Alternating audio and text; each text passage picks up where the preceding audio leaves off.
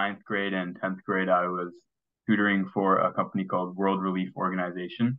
What they do is they take refugees from Afghanistan and now Ukraine, and like the children. So they get displaced here to the United States and to Washington in specific because there's like a military base here.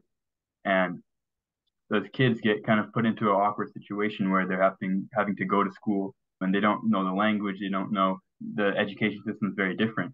And so I was working with World Relief to help tutor these kids at first.